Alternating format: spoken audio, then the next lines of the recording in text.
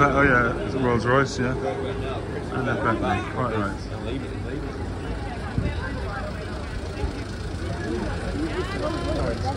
Busy, busy, busy. Bank holiday.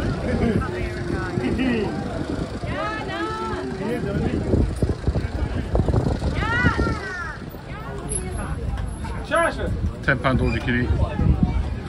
I asked the guy if he does kosher, he said yes. I know he doesn't, but he said he does. Oh, Charles and Camilla's undies.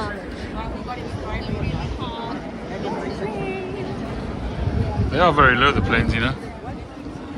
Wheels down. It's all about Charles these days. Used to be the Queen's picture everywhere. It's been a while since I've been here. Havana House.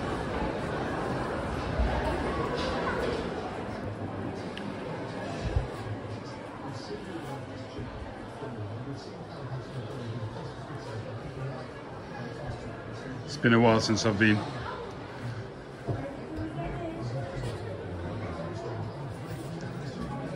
Peterson's? Yeah.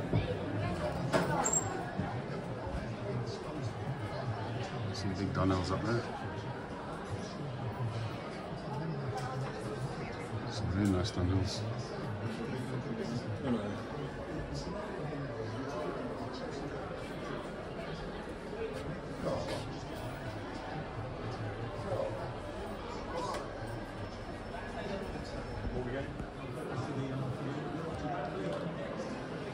It's very unusual, Dunhill, forward canted. Right, yeah, sorry, I don't know very much about cigar. That is not a Vigia. But the prices are just ridiculous.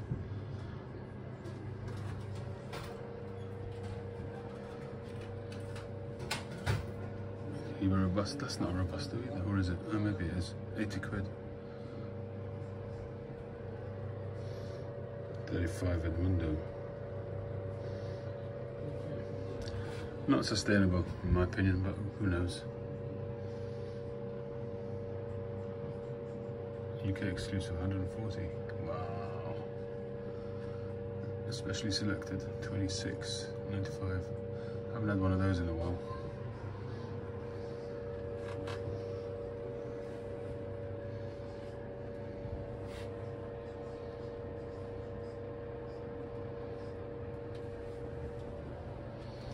Lots of New Worlds.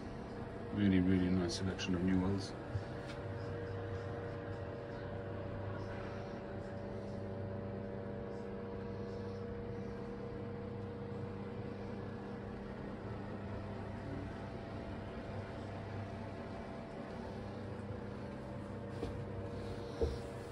Magnum 50. Oh, I haven't had one of those.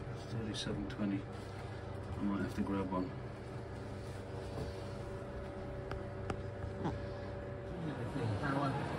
Tobacco, lots of Petersons. Some familiar faces for the so-called championship.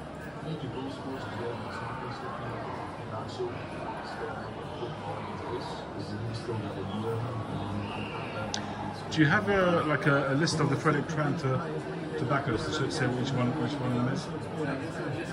Do you have like a sheet which just says what each blend is? Oh, the Frederick Tranter. Some Erin Moore flake, I might get a tin of that. Got some full Virginia flake over there. And I didn't realise, but you can get Capstan Blue. And maybe it's old stock, I don't know. You've got the full range, well, two of the Amphoras, Amphora Full and Amphora Original. Animal mixture, some Bruno, Condor. Oh, maybe I'll get a long cut for somebody that likes it. Special Virginia, I haven't had that in a while.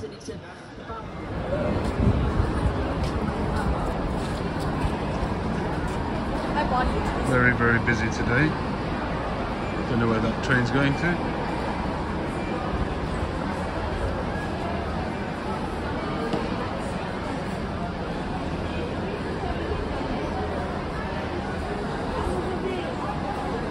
$18.94 it looks like, October 1894.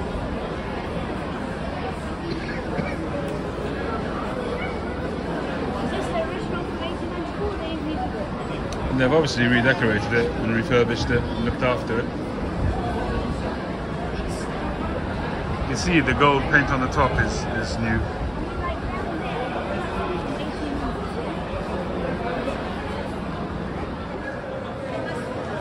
Well, in actual fact, it looks like it's a replica. Full-scale replica of the GWR Achilles class 422 locomotive.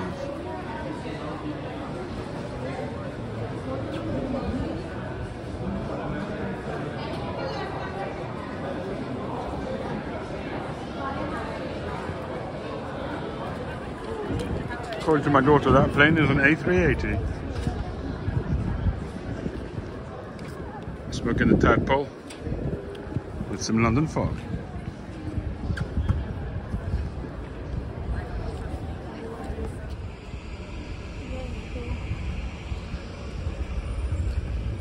Got a camera. Very, very nice. It's a Cullinan. That's the version. Looks like that wood on the dash there. Very nice.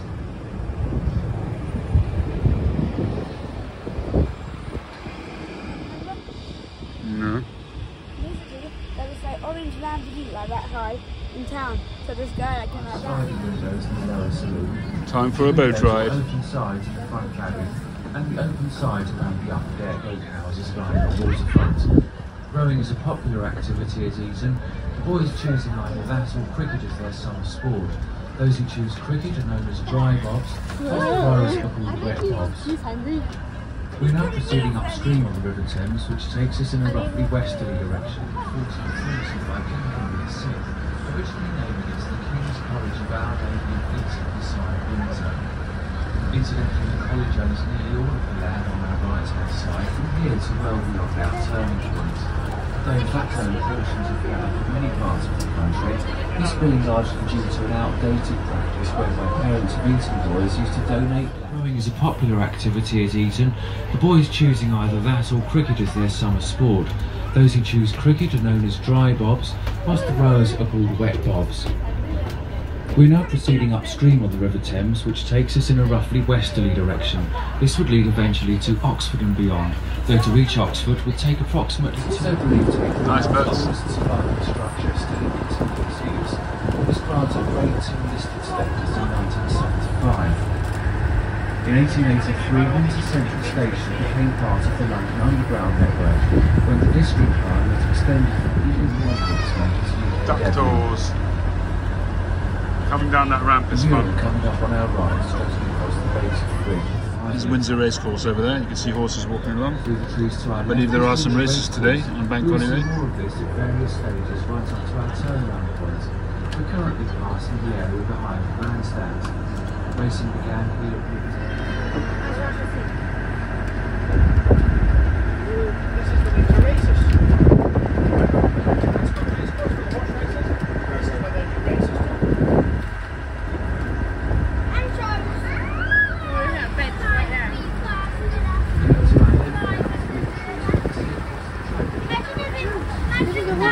There's the track on the race. This is the Windsor Racecourse yacht basin, situated on the northern end of Forbesbury's Island.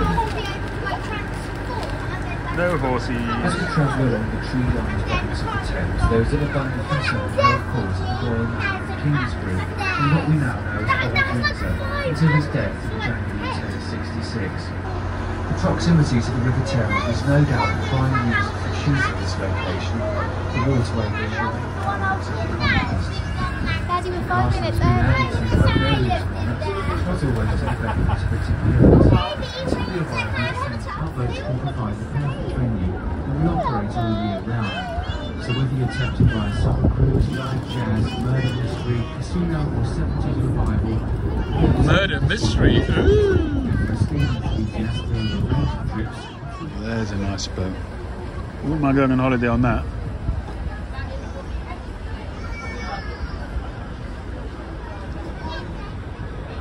Oh, look at this. It's a nice boat.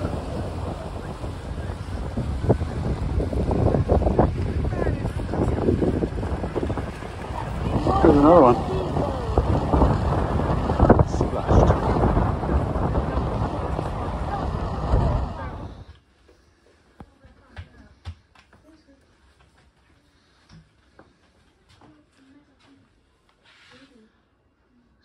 Vanguard cars.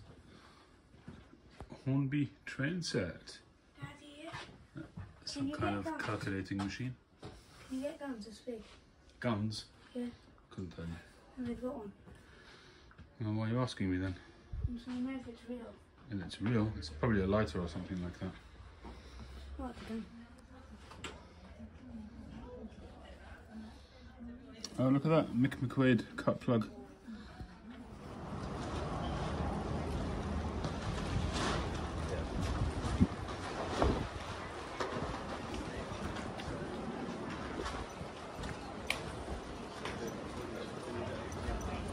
Creepy, but pretty cool. That's Sunday. No, but it's Sunday. Here's a national. But maybe this is more general, but maybe at 10 p.m. The bunting must still be up from the coronation.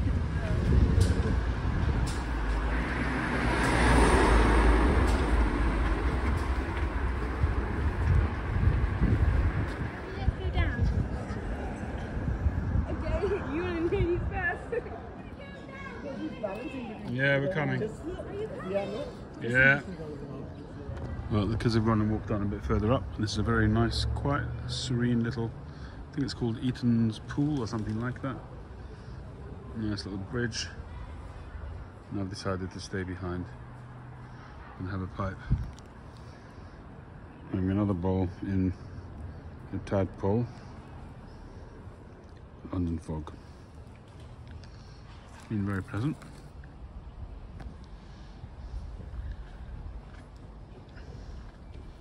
Now I've got the daddy lighter. Ah, troubles here. I'm not trouble.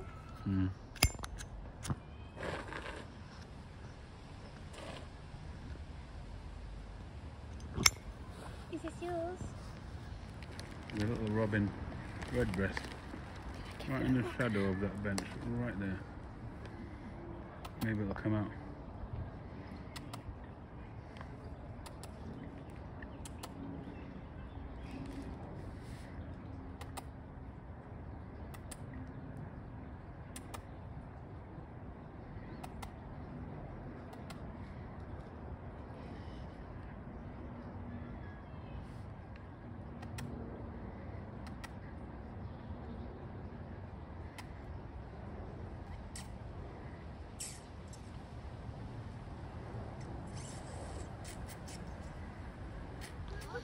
Barnes Pool it's called. Well, the cookies are down in the car park. From here to... It's a nice view. I'm trying to get to the car park. The waves.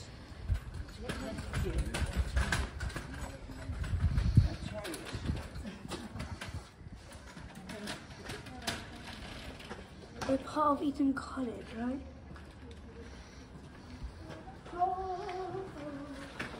Is this where like all the royal people come to their college?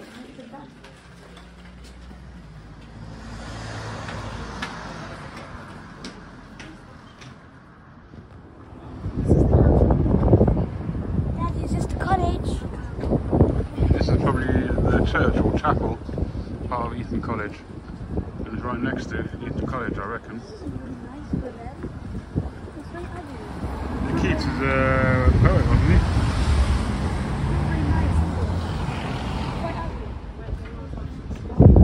Eton College. We're not allowed in today.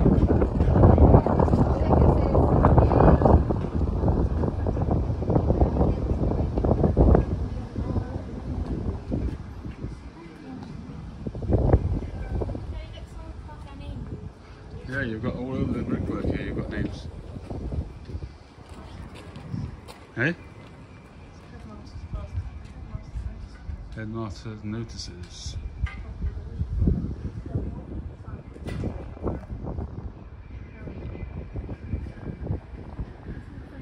Anybody who has to do detention because they've been naughty. Post room. Kids. It's the what? Now we've got different cubby holes for the different posts, the different boys.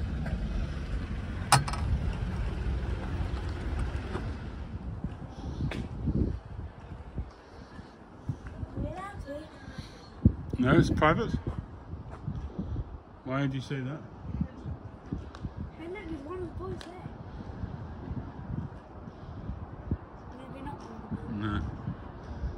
Evening all, I hope you are well. I realised I hadn't really done a kind of a signing off clip whilst we were out, so I thought I'd say hello once back indoors. So I picked up some Conda long cut, and I realised that I made a mistake. Well, I was misled, perhaps unintentionally. So I picked up the Magnum, the H. Upmann cigar, and when I got it back home and I had a look at it, I saw that it was the, it just shows that sometimes you don't check properly, you end up sometimes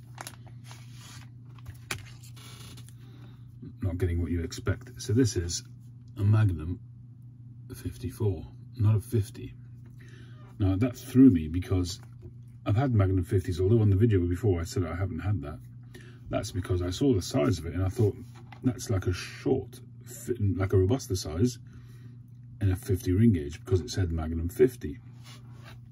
I've had loads of Magnum 50s, but those are, you know, like 6.5 inch, something like that, a 50 ring gauge, but they're long cigars. So I thought I was looking at something new. I thought this was like a shorter version of the Mag 50. So sorry about that, the phone just jumped out of its cradle. Anywho, so I thought it was something new. I thought this was a shorter Magnum 50, so I thought I'd try it. It wasn't cheap, but it's just a Magnum 54. I've had plenty of them, so I feel a little bit cheated. I'm sure it wasn't intentional. They probably just put them in the same slot that previously had Magnum 50s. So I just thought I'd better clear that up, because I'm sure some eagle-eyed amongst you have probably realised that something had gone awry. I have another one of these Partagas E2s. What a cracking cigar. I had a few of these. I got gifted a few of them, and I was gifted this as well. This is a Monte Cristo A, I think it is. It's like a Lonsdale type thing, and apparently it's from, I think, 2011. But the guy that I got it from, I actually posted a picture of his humidor recently on Facebook and Instagram. He's got a big collection of cigars. I think he got them in the airport, duty free, and he got them cheaper. Possibly the box was damaged or something like that, and he got them for the pre-increased price. Then it was discounted because the box was damaged. But 2011, I mean, I think this box was just sitting in a corner somewhere in duty free, and was suddenly brought out. It's been there for so long, you can see that it's got a little bit of like a soft box press. It's all, you know, the corners are rounded, but there is a certain squareness to it. I don't know, excuse me, I don't know if that's intentional or if that's just because it's been boxed for so long. What I did note was that the aroma is very, very weak, and I wonder how this will taste. Sometimes when they've been sitting and they haven't been looked after 100%, you know, the oils, the essential oils which are in the leaf can evaporate, and it could well be this will be a very bland cigar. On the other hand, I've had lots of cigars where it didn't smell great on the when you bring it up to your nose before you light it, but it tasted fantastic. So I'm really curious to see how this one tastes. And you can see the age, because the band is the old Pastel band, which I think they changed in, when did they change it? They put that gold sort of design in there on the current bands. I can't remember if it's, is it 2013 maybe? 2015? I seem to think that it actually happened whilst I'd already started smoking a cigar, so perhaps 2015 onwards. I don't know. Anyway, so I just thought I should clear that up. So there we go. I hope you've enjoyed our little day out. I'll catch you on the next one.